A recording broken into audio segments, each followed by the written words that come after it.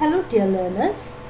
In this video I am going to talk about the different generations of computers, and this is part of the topic Introduction to Computer and part of the course Computer Fundamentals.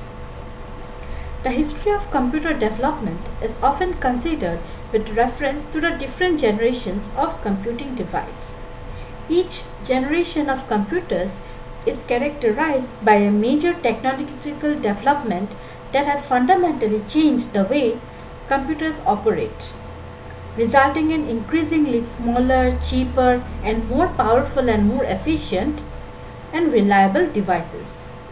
There are 5 generations of computers. Let us look at it. Let us look at the first generation of computers. This generation started in 1945 and lasted till 1955. There are various characteristics of the first generation computers are: number 1, that the vacuum tubes were used. The computers that were used in this generation were very large in size.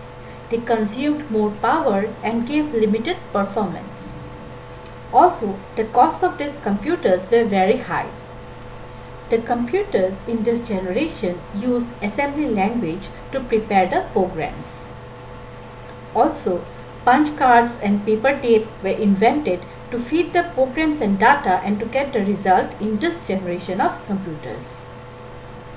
Magnetic tape or magnetic drum were also used as secondary memory devices. This type of computers were mostly used for scientific computations.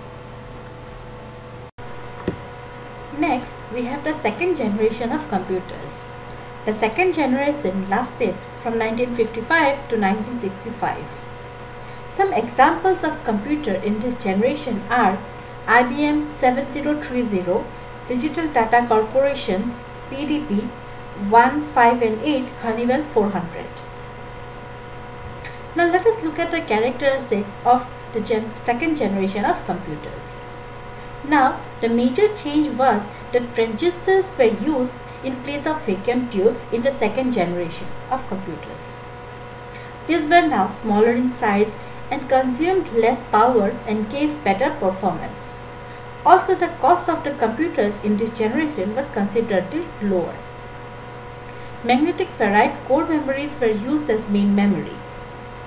Also, many high-level languages such as Fortran, COBOL, etc. were used in this generation of computers. Separate input-output processors were also developed that could operate in parallel with the CPU. Now, second generation computers were used in business, industry and commercial organizations.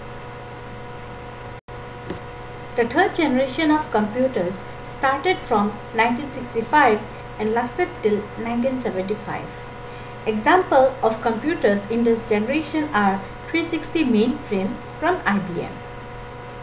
Now the main characteristics of this generation of computers are that ICs were used in place of transistors. Small scale integration and medium scale integration technology were implemented in CPU and input-output processors. These computers were smaller and gave better performance with comparatively lesser cost and faster processors. Operating system software were first developed in this generation of computers. Cache and virtual memories were also introduced. Database management, multi-user application, online systems like closed-loop process control, airline reservation, interactive query systems emerged in this generation of computers. The fourth generation started in 1975 and lasted till 1989. Examples of computers in the fourth generation are Intel's 8080, Motorola's 68000, Apple II and Cray. Let us look at the characteristics of the computers in the fourth generation. Microprocessors were used as CPU complete processors, and a large section of main memory could be implemented in a single chip. VLSI design was implemented as Tens of thousands of transistors could be placed in a single chip. CRT screen, laser and inkjet printers, scanners were developed. Semiconductor memory chips were used as the main memory in this generation. Secondary memory was composed of hard disk, floppy disk and magnetic tapes were also used as backup memory. Parallelism, pipelining, cache memory and virtual memory were also applied in a better way. Concepts of local area networks and wide area networks were developed. C language and the Unix operating system was introduced in this generation. Graphical User Interface or GUI was also introduced in the fourth generation. The fifth generation is the latest generation of computers and it started in the year 1989.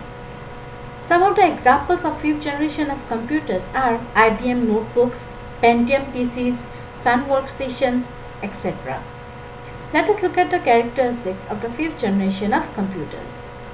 In these generations, computers are based on artificial intelligence. Here, computers use extensive parallel processing, multiple pipelines, and multiple processors.